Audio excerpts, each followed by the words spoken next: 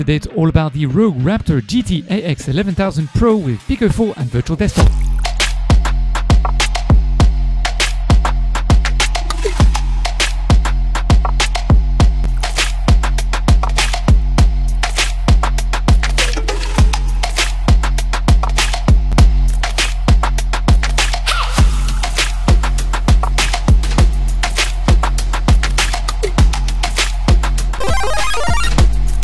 Hi guys, and welcome back to VREssentials, where we talk about the practical uses of virtual reality and everything about the metaverse. Today, very exciting video as we are here to talk about the Asus Rog Rapture GT AX 11000 Pro series, which is a new series and which has Wi-Fi 6. We're going to be using it with this guy here, the Pico 4, of course, which we're going to be streaming wirelessly to virtual desktop.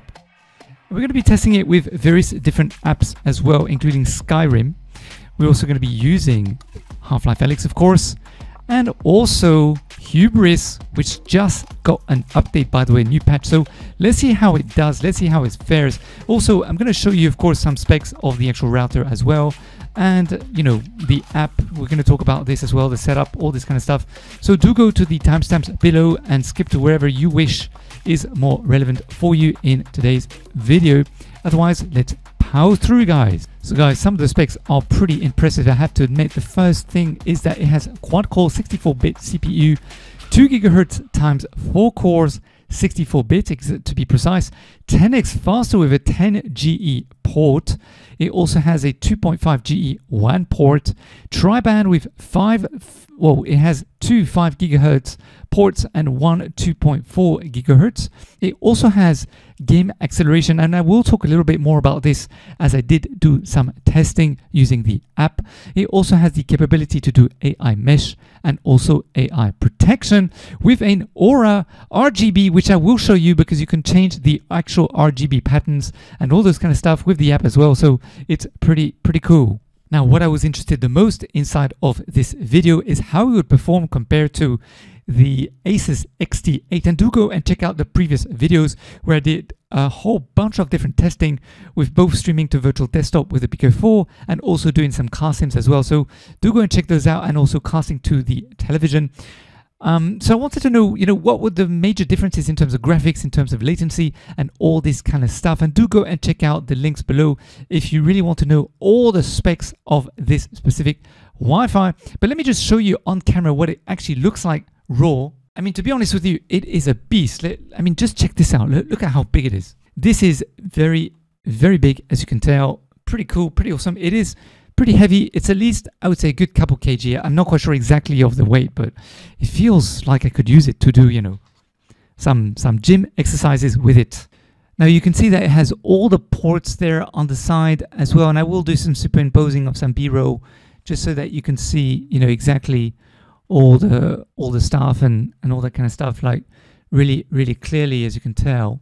But yeah, basically, it's quite a head-on, router. It takes a lot of space, so do make sure you have space to put it somewhere for sure. But there's some really cool stuff about it, and let's talk about that next. So in terms of the specifications, we're looking at one 2.5 gigabit WAN port. There's also a 10 gigabit WLAN port. There are 4 gigabit LAN ports, one USB 3.2 Gen 1 port, and one USB 2.0 port as well. Now there are 8 antennas. In terms of memory, there is a 256 megabyte flash and 1 gigabyte DDR4 RAM, which is pretty cool. Operating frequency, we're looking at a 2.4 gigahertz and 2 5 gigahertz. 1 and 2, where you can hook up basically. In terms of the, now there is a power adapter that comes with it, and also all the cables you need to hook it up, in terms of the cat cables to hook it up to your modem as well. In terms of the weight itself, it's 2,180 grams. So I was right there. It's, more than 2 kg, so it does take a little bit of space. It is Win 11 supported, as well as Win 10, of course, and it has IPv6, 3 years warranty, and it is Wi-Fi 6 enabled. Now, according to the box, and I quote, GT AX 11000 Pro tri-band Wi-Fi 6 router uses the latest technology to give you combined wireless speed of up to 11,000 Mbps, which is 2.53 faster than Wi-Fi 5. Wi-Fi 6 also gives you network more capacity, with improved range and longer battery life for your devices as well. Accelerate your game from device to server. GT AX 11000 Pro provides triple level game acceleration to boost game traffic, every step of the way. So you are supposed to be, according to the box, able to get to 11,000 Mbps or 4,266 Mbps on Wi-Fi 5 802.11 AC. However, we will talk about the actual MPBS that I was able to get with my Wi-Fi system. Now, we are going to be testing being away from the router about 10 meters with a wall and a door closed in between, which is going to be very interesting. And I will do another video separately if we reach more than 30 likes in today's video, where I will actually play right next to the router to show you the differences between being away from the router and right next to it, of course. So the first thing, well, what was the setup like? Was it really complicated? I have to say that I'm very impressed with Asus's app that came up with it, because I downloaded it when I installed, of course, the Asus XT8, and I just follow the motions. Just click on the buttons there, and it tells me to go here and next and next and next, and just click on various different things. And it's actually very, very straightforward, very dummy proof. I was able to hook up to the GT AX 11000 Pro very, very easily as well. And in order to run, because I'm running 3 routers at the same time, the Linksys, of course, and also the Asus XT8, and now the Rog Rapture GT AX 11000 Pro, and they're all running from the same modem. However, they're all hooked up to each other as well. So the actual GT AX 11000 Pro is hooked up to the XT8 and running from that independently, of course.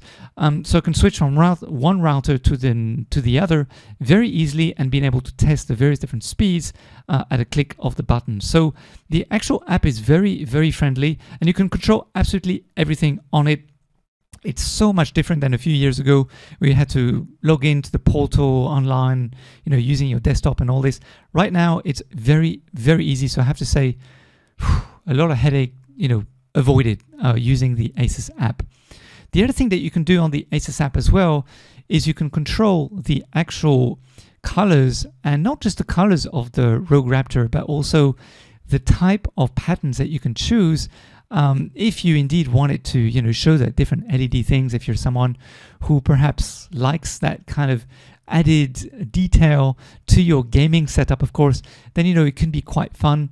As you know, Rog Rapture are very known for having these kind of special effects, when it comes to their hardware, to add a little bit more emotion, a little bit more fun, as I said, in the actual gameplay as well. So again, you can turn it off as well if you don't want it on, but very easy. You can control absolutely everything from the Asus app itself.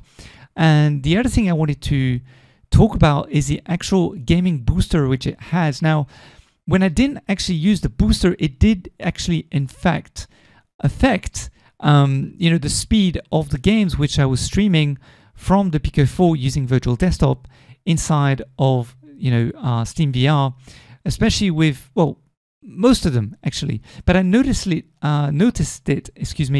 when I first streamed Skyrim. Now with Skyrim, I actually downloaded a mod from Vortex, which is supposed to be, the enormous mod combining all the previous 11 years into one mod. So do hit the likes. If we reach more than 35 likes, I will do another video showing you how to install Vortex and everything, and also installing the mod for Skyrim. I did notice that before I turned on the booster inside of the actual Rog Rapture GT AX 11000 Pro app, that there was a lot more latency, when I was using it. Now with virtual desktop, it was a lot of touch and go with Skyrim. First of all, I was able to get, more or less between 420 and 800 Mbps of VR streaming. However, without the actual booster, it kept fluctuating a lot, which meant that when I was walking around inside of the various different worlds, and this could also be affected by the actual mods, of course, in terms of the latency or anything, not working properly.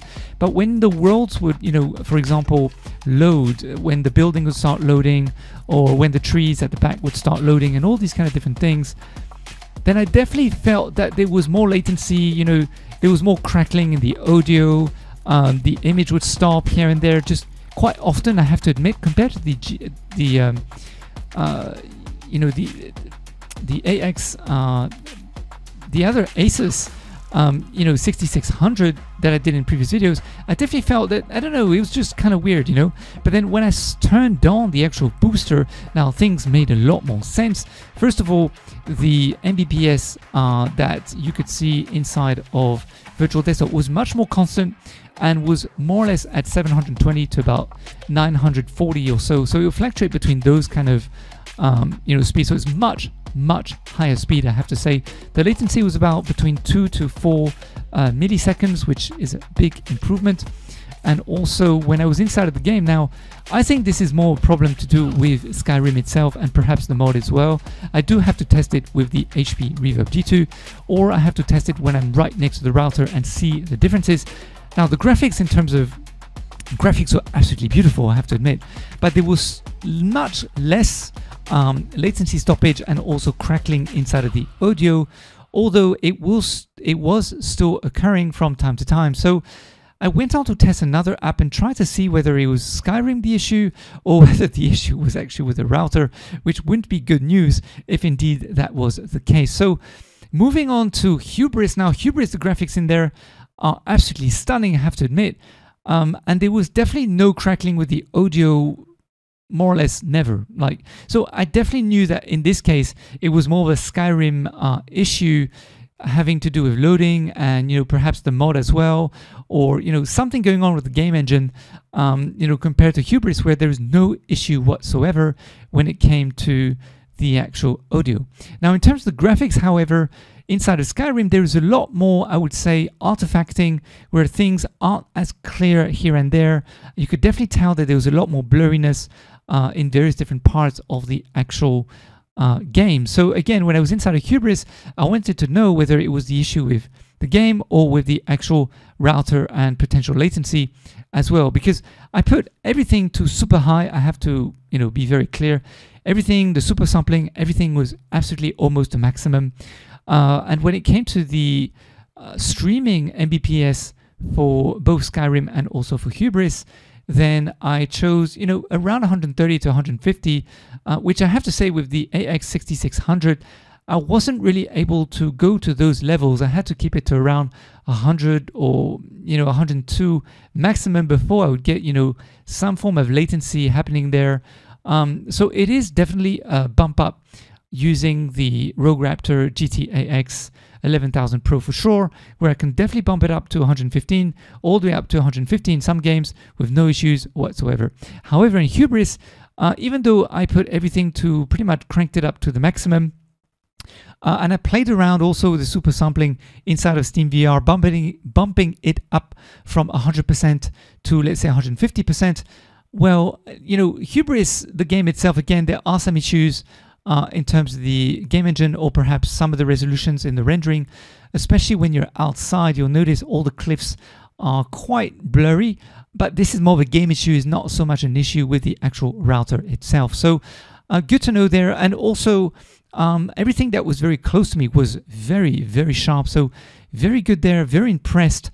And also, as I mentioned, no crackling of the audio whatsoever when things are loading. But there are still some issues in terms of, I would say, artifacting, where there are some areas here and there which are a little bit blurry, compared to using the HP Reverb G2, where those areas would definitely not have any issues whatsoever, I have to say. And also there are some issues also I noticed with some jagged edges here and there, especially on metallic edges or edges that were very straight, very sharp. Then there were definitely some issues there, both in Hubris and also in Skyrim. But let's talk about Half-Life Alyx and what kind of experience I had there, because again, it was extraordinary how the differences were quite night and day compared to Skyrim and also Hubris. Now, inside of Half-Life Alyx, again, I put everything to ultra, making sure that all the graphics were, super cranked up as maximum. And again, I think it's a game engine thing, because the game engine inside of Half-Life Alyx is just phenomenal compared to Skyrim. And also, I mean, Skyrim is a few years old. Let's just a little reminder there that Skyrim is a little bit old. But Hubris also, you could definitely compare it. Inside of Half-Life Alyx, the graphics are absolutely staggering compared to the HP Reverb G2 and also the AX 6600 Asus that I did the actual videos last week, and do go and check out those videos, as I mentioned at the beginning of this video. Absolutely amazing. The latency, there is none, absolutely none. And also in terms of the audio, again, no issues there whatsoever, no crackling, no issues, everything is absolutely perfect. But what is even more amazing is the fact that the graphics artifacting really go away compared to Hubris or compared to Skyrim. Like, you can't even compare it. It's so clear inside of Half-Life Alyx. And I think it's just the fact that they put so much effort in, making sure that they don't have all these issues. And also, of course, Guy Godin and his team with Virtual Desktop probably did an amazing job in terms of making sure also that adapting his technology to all these various different engines so that there are, as little issues as possible. But I have to say that it really performed amazingly, and I'm very interested to see how it's going to perform with other more modern, let's say, game engines. For example, with all the sim racing, like with AMS2, with Assetto or Assetto Corsa, and also various other games like Beat Saber or Synth Riders, or just other games. And do comment below, leave a comment below, let me know the list of games you would like me to test this specific router with, because I've got it on loan. I won't have it for too much longer, maybe another month. So do put your wish list in the comments below, let me know, and I'll definitely if I have the list of games, or if it doesn't cost too much, then I'll definitely download them and test them with the Rog Rapture 11,000 Pro. So guys, there you have it. Really, I need to do a lot more experimentation. Of course, I spent maybe around 6 hours playing all the various different VR apps between Skyrim and Half-Life Alyx, as well as Hubris. So do go and check out those apps as well, because they are all very cool and all very different in their own genres. But do make sure you subscribe and hit the notification bell after you do so, because I will upload a more in-depth video. This was more of a first impressions kind of review. I definitely feel that with Half-Life Alyx, of course, definitely much better than the XT8 Asus that I did do a test with. And do go and check out those videos, as I mentioned before, as I was able to up the actual bitrate inside of Virtual Desktop's actual settings from around 100 to 130 or 140 even, and not have much latency, which just shows that the gaming boosting tool inside of the Asus phone app to generate all those bit rates that you need to not have so much latency really does work. But you do need to make sure you enable it, otherwise you will have some inconsistencies. And if you're away, like 10 meters away with a door and a wall in between, and your door is closed, then you might have some issues. But of course, if you're right next to the router, then again, I need to test this, and I will upload my findings as I do more testing. All right, guys, well, lovely to be spending some time with you. Really hope you had a lot of fun and you learned something here. I will see you guys in another video very, very soon. Thank you so much for spending some time together. I had a lot of fun. Until next time, take it easy, stay safe in VR, and do more VR, of course. All right, take it. Talk to you later. Bye for now. Ciao.